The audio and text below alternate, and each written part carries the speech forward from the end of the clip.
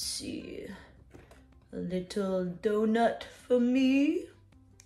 Grandpa, I know you like jigsaw puzzles, but what's the most challenging puzzle you ever tried to assemble? Well, the most perplexing puzzle ever seen?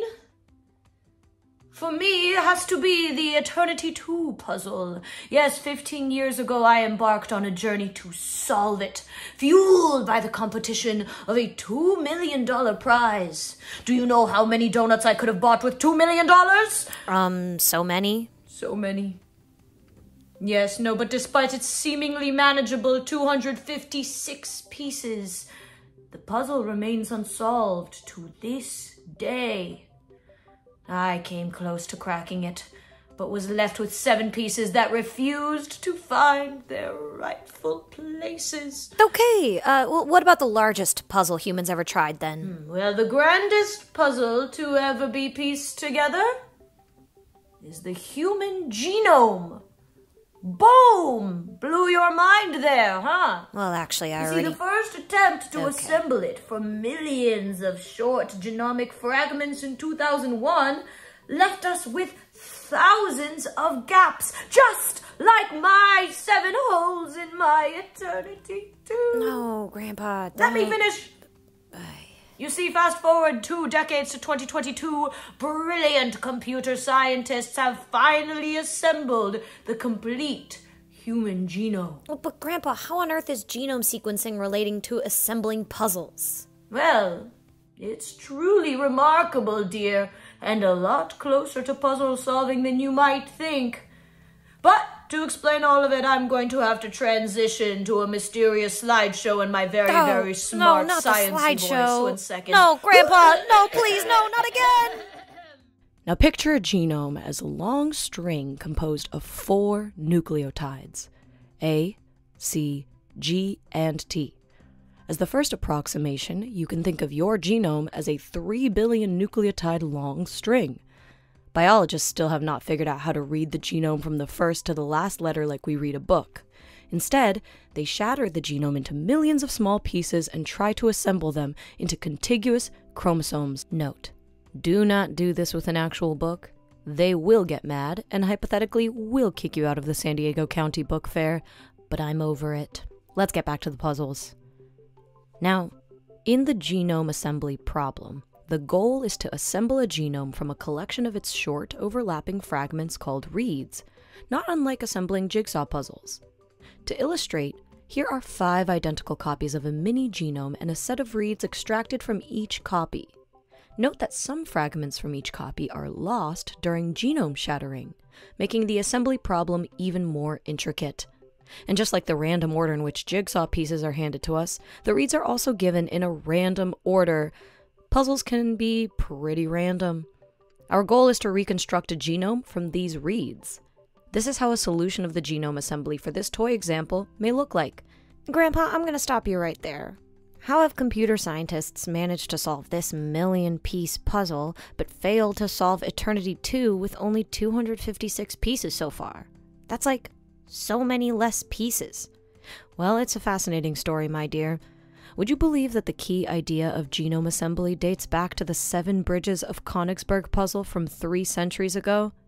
Grandpa, if there's one thing you know about me, it's I love me an ancient puzzle, so I am all ears. Can you explain how an ancient puzzle helps in genome assembly? Okay, but first, can you tell me what is in common between these 3 puzzles? In the one-stroke puzzle, the goal is to trace each segment in the given figure exactly once without lifting your pencil. It turns out that the one-stroke puzzle can be solved for the left figure, but cannot be solved for the right figure. Can you figure out what is the key difference between these 2 puzzles? And how would you solve the one-stroke puzzle for figures with millions of segments? In the snowplow puzzle, you need to find the shortest route for a snow truck to clean every city block and return to its original location. Note that in this problem, the truck may need to visit the same block more than once. You need to find a route visiting the minimum number of blocks. The shown route visits 34 blocks in the city with only 24 blocks. Can you find an even shorter snowplow route, or prove that the shown route is optimal? And how would you solve the snowplow puzzle for New York City, with a whopping 120,000 city blocks, not to mention some very angry New Yorkers if their snow's not plowed? In the universal string puzzle, the goal is to find a string that contains each binary string of length k as a substring exactly once. Here is a string that solves the universal string puzzle for k equals 3, because it contains each binary string of length 3 exactly once. Can you solve the universal string puzzle for k equals 10? You're probably wondering why we used the DNA logo for the universal string puzzle.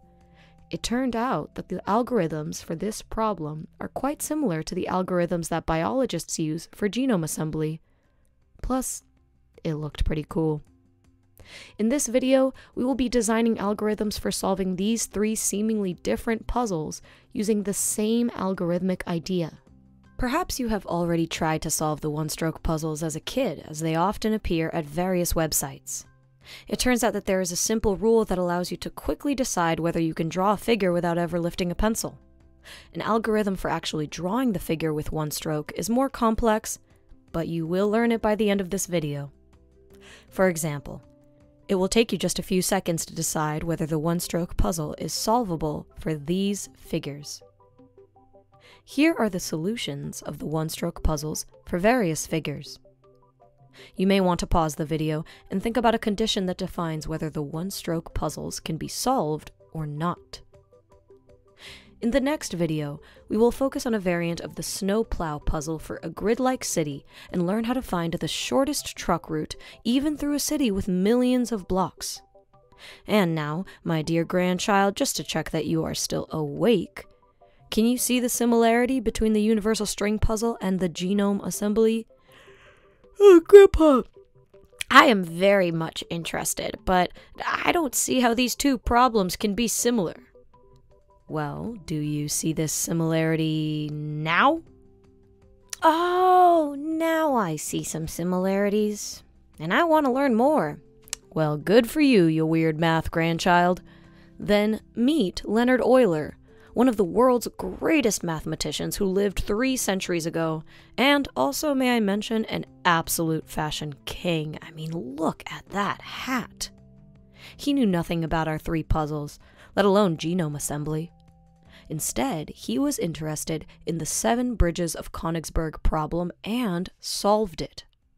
Euler's idea is the key to both assembling genomes and solving our 3 puzzles. In the 18th century, Königsberg consisted of 4 parts connected by 7 bridges. The 7 bridges of Königsberg puzzle asks you to find a walk through Königsberg that visits each bridge exactly once. This is how such a walk could look like. Starting at the northern point, we visit bridges one by one. By the end of the day, we end up on the eastern part after visiting 6 out of 7 bridges.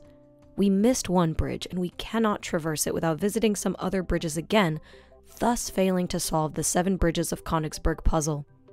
You know what they say? The grass is always greener on that one Königsberg bridge that you never managed to visit. But our failure does not imply that the puzzle has no solution. Indeed, maybe there is a better strategy that results in a walk visiting each bridge exactly once. Pause the video and try our interactive puzzle.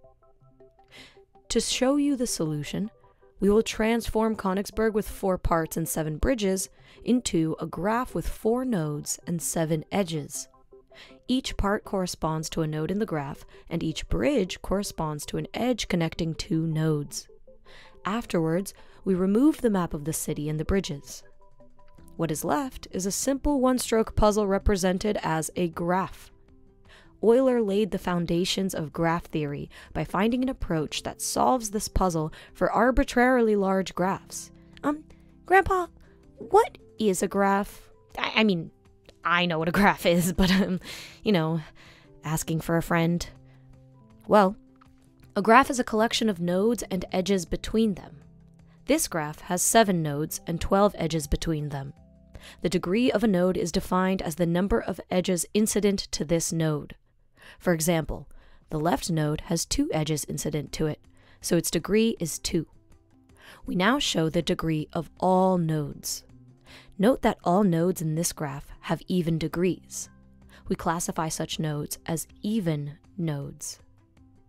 A cycle in a graph is called Eulerian if it visits every edge exactly once. Recall that a cycle must start and end at the same node. A graph is called Eulerian if it has an Eulerian cycle. This toy example reveals that all nodes of an Eulerian graph are even. Indeed, for each node, the number of times an Eulerian cycle enters it is equal to the number of times it leaves it. We say that a graph is balanced if all of its nodes are even.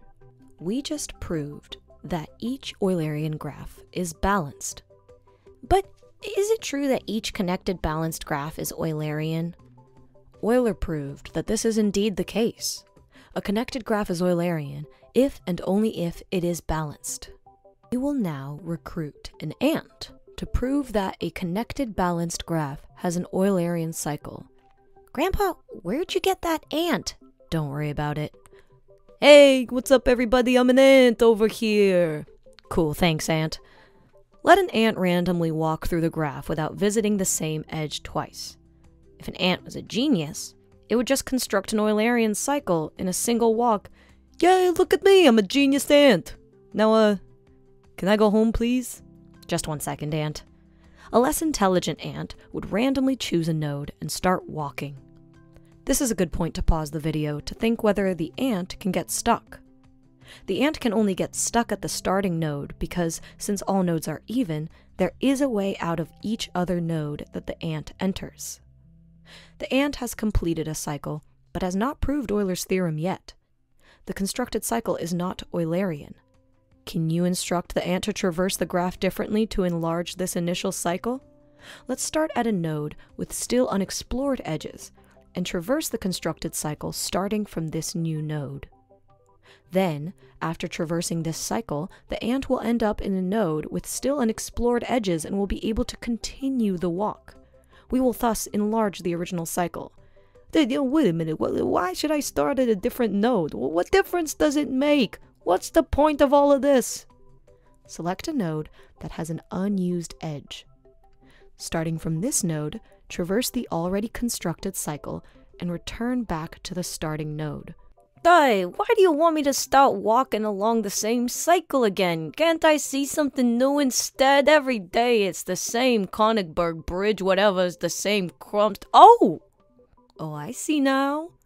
I returned back, but I can continue walking, okay. Exactly, ant. After completing the cycle, start random exploration of still untraversed edges in the graph. Stuck again! No Eulerian cycle yet. Can we enlarge the green-blue cycle by traversing it starting from a new node? Which one? Stop and think.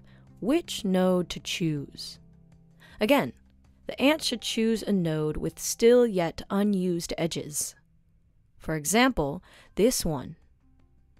Starting at a new node, again, I still do not understand why I'm traversing the same cycle again. I returned back, but oh! I can continue walking again. Maybe these instructions were not that foolish. Well, I have now visited all edges and thus proved Euler's theorem. Not bad for an ant. Now, seriously, mister, can I go home? Just a little more, big guy. We now know how to find an Eulerian cycle. But how can we find an Eulerian path that does not require the ant to return back to the starting node? The one-stroke puzzle is equivalent to the Eulerian path rather than the Eulerian cycle problem. It turns out that a graph has an Eulerian path if and only if it is either balanced or has 2 odd nodes.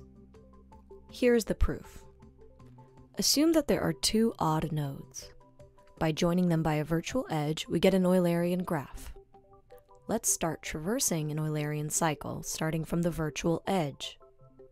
Now we traverse the rest of the cycle. By removing the virtual edge, we get an Eulerian path between 2 nodes of odd degree that starts at the second edge and ends at the last edge of the constructed Eulerian cycle. Our ant proved the Euler theorem for undirected graphs. Now, teach the same ant to prove the Euler theorem for directed graphs. It turned out to be easy. A directed graph is balanced if the in degree of each node in this graph equals its out degree. Euler theorem for directed graphs states that a strongly connected directed graph is Eulerian if and only if it is balanced. Here is an example of an Eulerian cycle. Now, back to the graph for 7 bridges of Königsberg puzzle. I know you missed this one. Since every node in this graph has an odd degree, there is no walk through Königsberg visiting every bridge exactly once. In Python, to find an Eulerian cycle of a graph, one can first construct a graph by passing the list of edges, and then call a built-in method. Now, let's get back to the one-stroke puzzle. We represent each figure as a graph and mark odd degree nodes in red. A figure can be drawn without lifting a pencil if it has 0 or 2 odd nodes. Thus, to check whether one-stroke puzzle can be solved, you just need to count the number of nodes of odd degree. Now we get back to our snowplow puzzle. Recall that the goal in this problem is to visit every city block at least once while minimizing the number of visited blocks. Consider the grid graph for the snowplow puzzle. There are 8 nodes of odd degree in this non-Eulerian graph. Since the snowplow has to return to its original position, it traverses an Eulerian cycle in a graph where each edge that is traversed n times are substituted by n parallel edges. Thus, our goal is to turn the grid graph into Eulerian by adding as few such edges as possible for the 3x3 grid. The best way is to add 4 edges. Each added edge indicates that the snowplow will traverse a city block more than once. The resulting graph is Eulerian. The number of edges in the resulting graph is 28, and this is exactly the length of the optimal snowplow route. Now, we show the corresponding walk of length 28. Interestingly, there is also a built-in Python method that allows one to turn a non-Eulerian graph into Eulerian by adding the minimum number of additional parallel edges to the existing edges of the graph. As in our example, it first identifies nodes of odd degree in a graph and then joins them by paths of minimal length to make the graph Eulerian. This leads to 4-line Python code for solving the snowplow puzzle. For the 4x4 grid, it constructs the following solution. The method starts by identifying the nodes of odd degree. It then adds the following edges to make the graph balanced. The resulting graph has 48 edges and has an Eulerian cycle, so the optimal route length is 48. Now we show the corresponding walk of length 48. We saw how to solve the one-stroke puzzle using Euler's theorem, but how would you solve the universal string puzzle? For simplicity, we will focus on the circular version of the universal string puzzle, constructing a circular string that contains each binary k-mer as a substring exactly once. Below, we show the answer for k equal to 2 and 3. We now show how to find the shortest circular string, containing all binary formers as substrings. To this end, we create a graph whose nodes are all binary 3-mers. Then, each former is represented as an edge from its prefix to its suffix in this graph. We can now hide the edge labels. It turns out that this graph is Eulerian, and its Eulerian cycle spells a universal string. We leave it to you as an exercise. Congratulations! You have now learned how to solve 3 different algorithmic puzzles, all based on the same 7 bridges of Königsberg puzzle. Now, this puzzle is not as old as the Josephus problem that we encountered in our Computer Science Meets Ancient History edition of the Ace Your Next Coding Interview by Learning Algorithms series. However, there is something about this puzzle that makes it unique. Indeed, puzzles, as fun as they can be, are not necessarily useful for solving all scientific problems. And Euler, of course, had no clue that the 7 bridges of Königsberg puzzle will turn into a workhorse of the multi-billion-dollar genome sequencing industry that has transformed biomedicine. And Where can you learn about other algorithmic challenges that often pop up in coding interviews, you ask? Well, of course you do. Well, just stay tuned for the next edition of Ace Your Next Coding Interview by Learning Algorithms series. Now, go play outside or something. Grandpa has important matters to attend to. Yes. Where were we? Ooh. Go on. Happy learning.